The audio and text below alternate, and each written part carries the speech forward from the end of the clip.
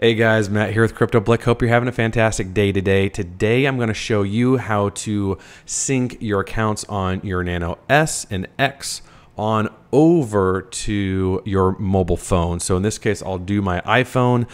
You may have an Android, but the process is going to be very similar. So if that sounds good to you, let's hop right in and let's make it happen. Once you have Ledger Live pulled up, go ahead and go on over to Accounts. From there, you're going to select Add Account. And then for the sake of the video, let's just do something fun here like Dogecoin. Let's add Doge, continue. And then you're going to see once it downloads, you're going to see a sign here that says Open App. Go ahead and select both buttons to accept.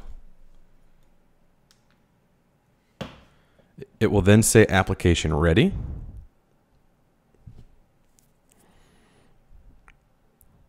All right, and then I'm going to just do Dogecoin. Keep it simple, add account. Okay, it was added successfully. From here, then we're going to sync it to our mobile phone.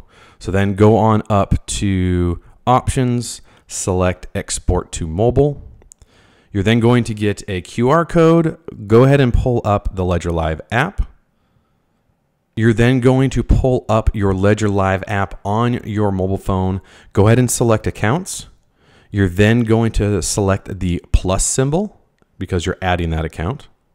And you're going to see either add accounts or import desktop accounts. Go ahead and select import desktop accounts because that's how you're going to sync it.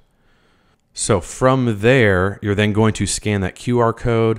And when you bring it up, it's going to take some time to scan every bit for security purposes. Hold it there. And then great, so now it reads everything not only that is new, but also that you already have on your ledger.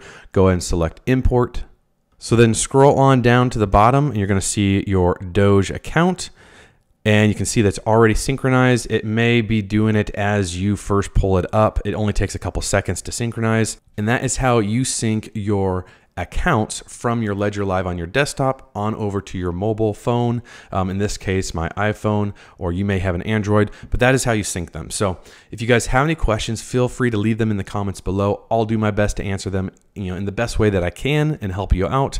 As always, like the video, subscribe to the channel because it helps the channel grow to provide not only you, but others like you with more information, more value as time goes along to help you on your crypto journey.